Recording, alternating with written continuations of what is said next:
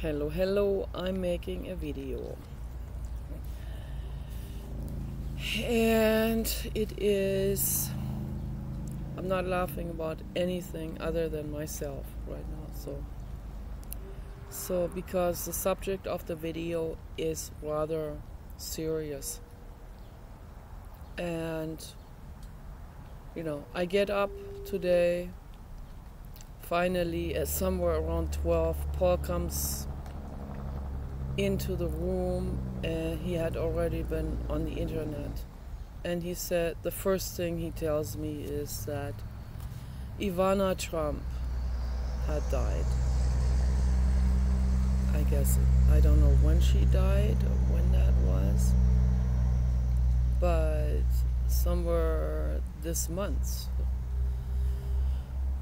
And she had fallen down the stairs at age 73, and she died from falling down the stairs, I guess a very large stairs, and that makes me very suspicious, and the very first thought that comes to my mind, because I don't accept anything right away that anyone assesses on the internet, that anyone declares as whatever situation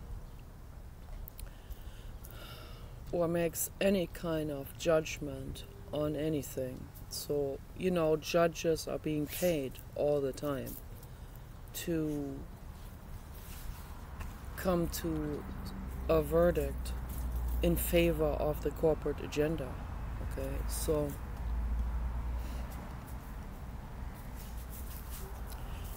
they said this was just an accident or something, but I don't believe it.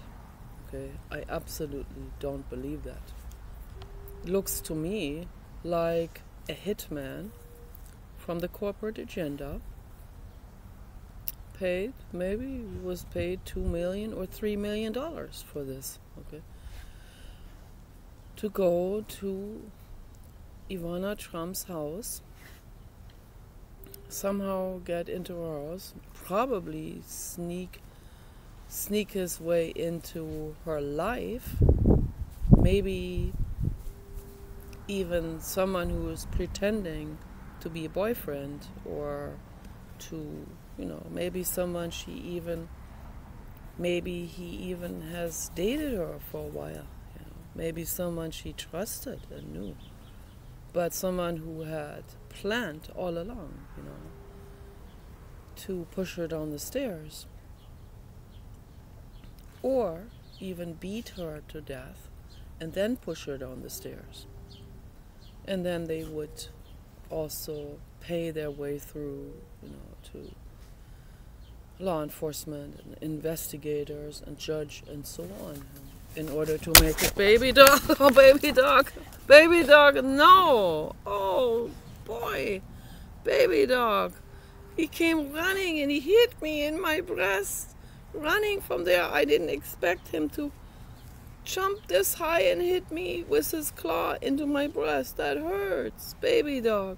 Baby dog, why do you have to do this? Why? Why does baby dog do this kind of thing? Why?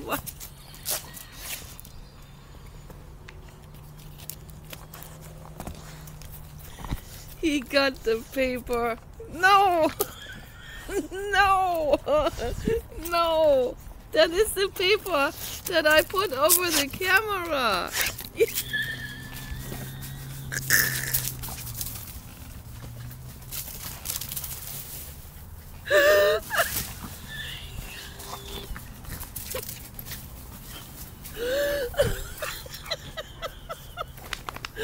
Oh my gosh! Now it is all chewed up. Oh my goodness. Oh, baby dog, you have so much energy. That is just unreal.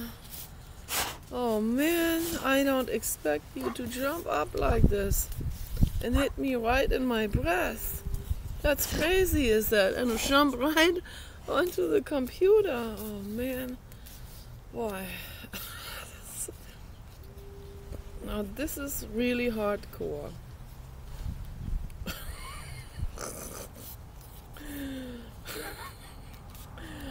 Oh, well, some people like a high energy dog, but for me it's not exactly the right kind of dog. But I still love him infinitely much. So, but I saved this here. I saved this from being completely torn and chewed up. Oh my goodness. So, but anyway,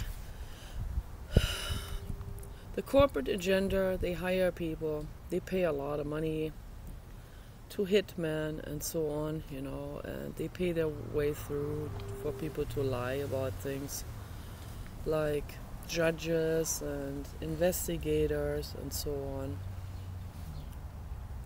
And the reason, this is what I believe, I don't know for sure, but this is what obviously, it's very obvious to me that the corporate agenda probably hired a good-looking, big, strong hitman and paid him a couple of $1 million to creep his way into Ivana Trump's life, date her, make her trust him, and then either beat her to death or throw her down the stairs or, you know, club her or whatever,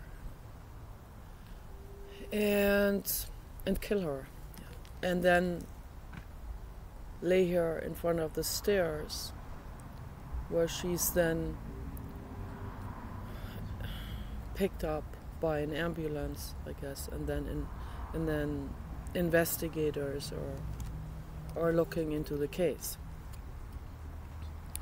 So it's interesting how quickly these investigators come to the decision that there was no criminal activity involved in this, okay? Very, very quickly. Normally, like in this country or in Germany, normally there would be an investigation that will go on for like a month or two in cases like this, particularly in high-profile persons' cases like that. You know, they wouldn't be so quick to say, oh, this is a clear thing, she fell down the stairs at age 72. At age 90 or 73, at age 93 or 95 or 100, this is more believable, you know. That can happen. It happened to my chart therapist, Annalise. Okay. She was way over 90 when she fell down the stairs and she fell to her death. That made her heart stop. So, but a woman of 73, they're not old enough for falling down the stairs and dying from that. So I strongly believe that she was deliberately murdered by a hitman.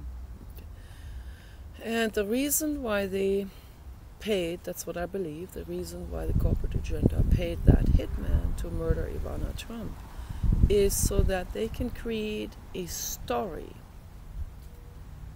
that will make Donald Trump somehow in a roundabout way look bad to the public. They know how people function, they know how the public functions, they know how easily people are tricked into believing or hearing something. They know how people don't even fully pay attention when they listen to something that they hear. They know people are so sidetracked and they have so many other things going on in their lives that when they hear something like ABC News, And I just watched a report about that from ABC News, and the way they word themselves. Whoa. You know, in the 80s or 90s in Germany, something like this, a report like this, would be against the law. Because of the way that reporter worded himself. He reported on Ivana Trump's falling, and then right afterwards he said, and it was, this is how he said it, he verbatim, and it was Donald Trump, and then he goes on to say, who was the first person to report about whatever, this on Twitter to his followers. So people who only listen to something like this halfways, they hear, and it was Donald Trump. And whatever, then their boyfriends are calling them over or whatever. And in their heads, they think, oh, it was Donald Trump. So it is a very, very, very tricky and cunning and sneaky way of reporting something that is obviously, they are obviously paid to report on it in this specific way, to make the public think that it was Donald Trump.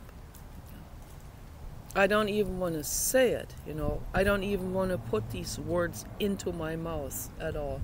But that's how the reporters want people to get this. They want to get this like almost like a subliminal message. They want to funnel it into people's minds, you know.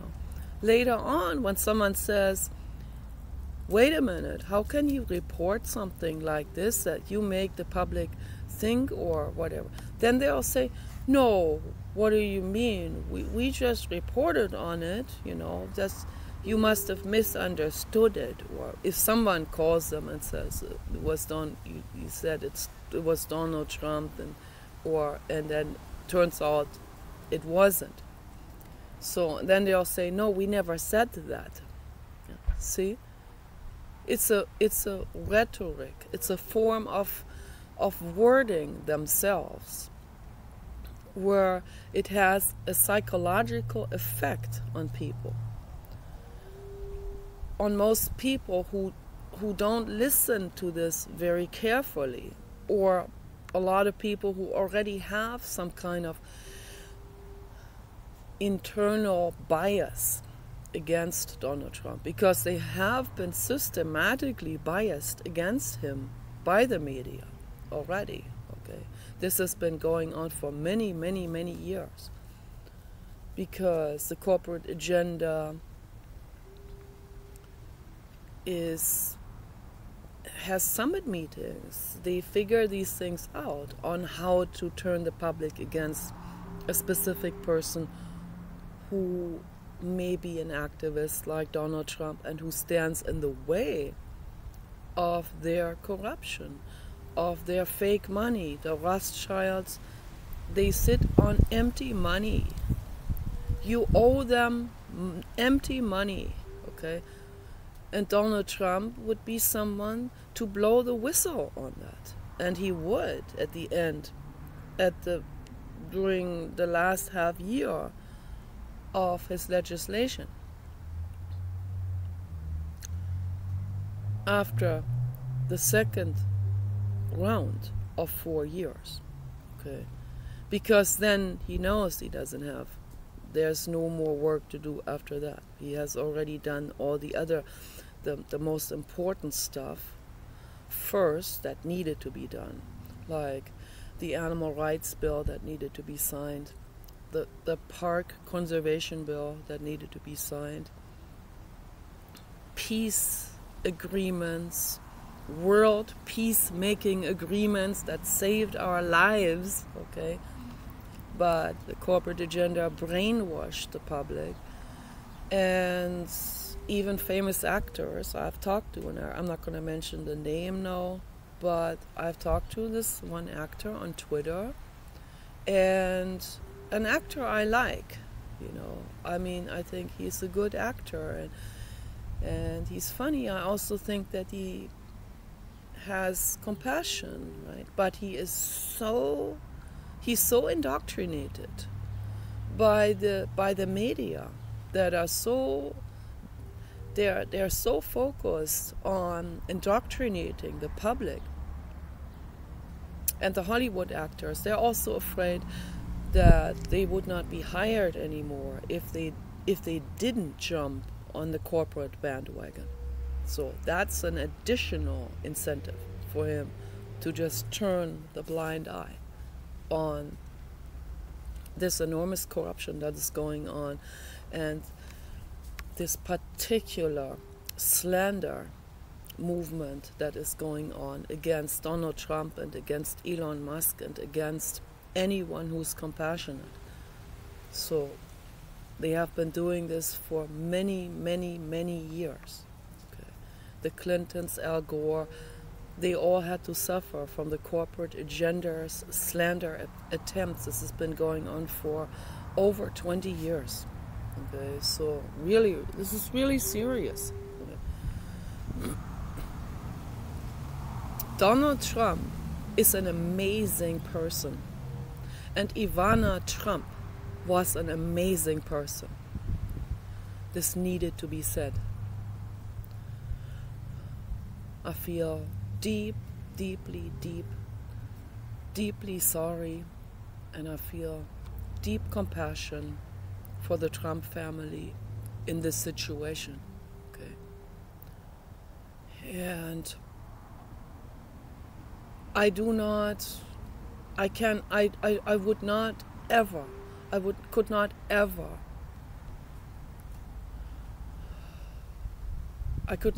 be in some kind of higher legislative official office, chair position, whatever, or be in a family like this and just live my life as good as they can. They live their lives as best as possible in this situation. They make the best out of every day. I try to. I could not possibly live like this, where I have to watch my back all the time. You know, where I have to be guarded. You know, these people, they are followed, they are observed, they are threatened. There are murderers that are out there on the loose, hitmen, corporate hitmen that are after Donald Trump, that are after the whole Trump family. These people have to live in fear, okay? I don't see how anyone could manage their lives as good as they can in that situation. And as strong as they are, even they are probably getting very afraid, you know, and it makes them suffer, and it is so unfair. When they are trying to make the world a better place, they really are, okay? These things have to be said, and I guess I may be the only person in the world, it seems like it, who says these things in this straightforward way. I see some people praising him, but they don't really go to the core of this.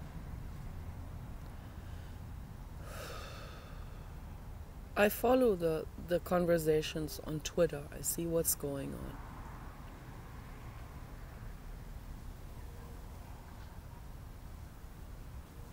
There's a lot of spam bots on Twitter. Bill Gates has a lot of spam bots to slander people.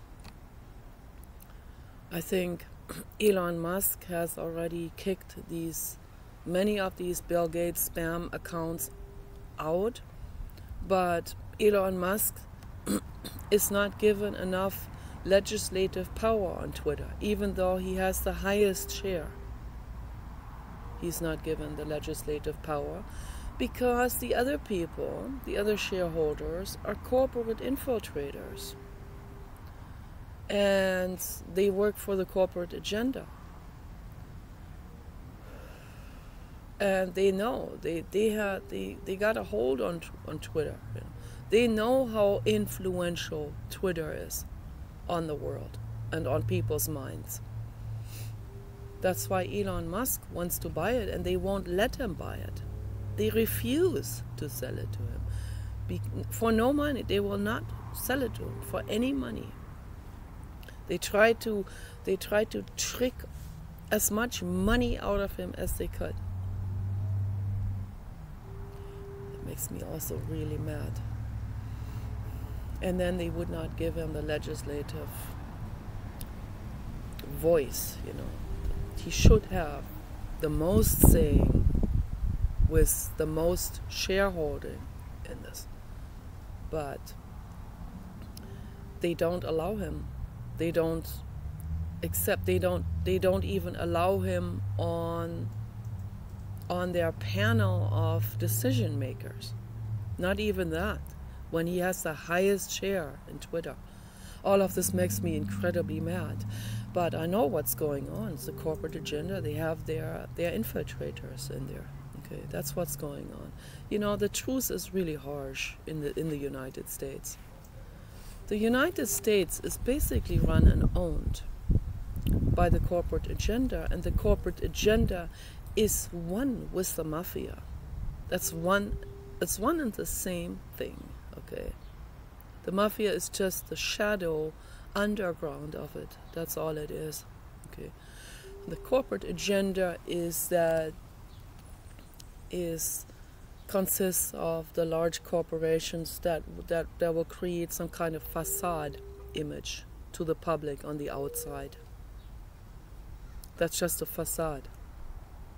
What's really going on behind closed doors with those corporations like Lockheed Martin, Boeing, the World Banks, Rothschild family banks, I don't know, Morgan Chase, all of the banks, I would say all of them are in it with all of this. They're all in it. That is my rough estimate. I don't think they would even they would gang up on a bank that is fair to people, to the public. Yes, that's a good. So he has true bones there. I mean true bones in forms of tree branches, and that's very, very good for dogs, particularly dogs that are really ferocious chewers, like he is, like the bull, all the bulldog mixes are. The stuffy dogs are. The stuffy dogs, they're very, very, very, very strong chewers, and they will chew all kinds of things. So that's why I recommend tree branches for them. So that's the best, that's the healthiest for them.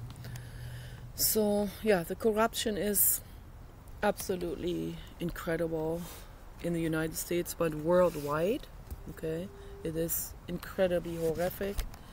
And I'm deeply concerned about this, and I don't know what the future is going to bring with all of this.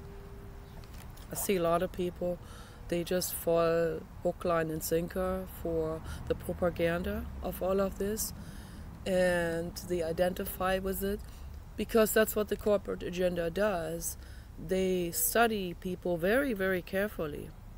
They know which demographic identifies with certain things, with their demographic specific things, and then they use that, and they just attach something else onto it that they want people to incorporate into their minds, okay, like going against Donald Trump, or like race division, racism on all sides, more race hatred to the point of where people are literally sick against each other, and so on. The corporate agenda, they trust me, they will do anything to get their way, even if they cause division in their own country or even a world war. They don't care if that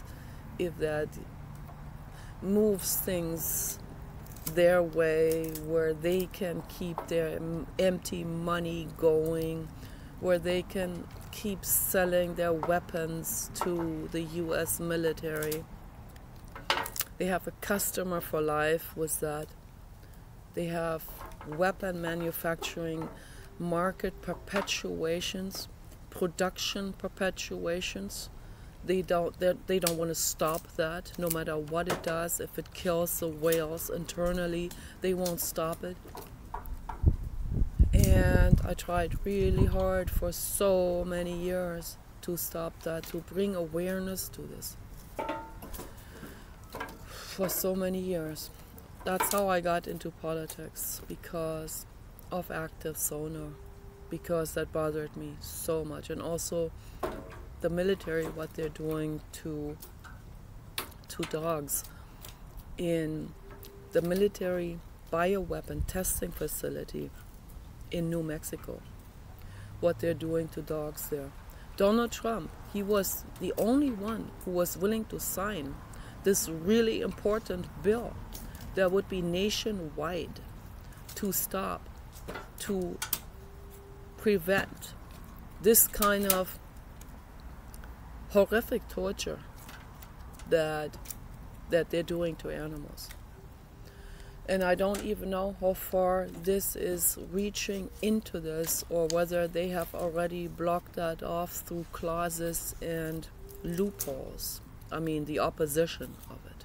So, but Donald Trump, at least, the animal rights groups have fought for many years, for decades, on getting that signed, and nobody before Donald Trump was willing to sign it, whether they were Republican or Democrat, because they were all either on the take or they were afraid that they would be voted out or whatever. And some of them were on the take, such as Barack Obama.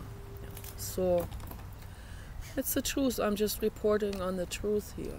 We need to look at who these people are, okay, and not be deceived by all of this, and let them puppeteer us around on our own emotions and our own ego identifications. So this is really important, that people start thinking for themselves, because if you did think for yourself, they wouldn't have any more mind power on you at all. They could not have any power over you.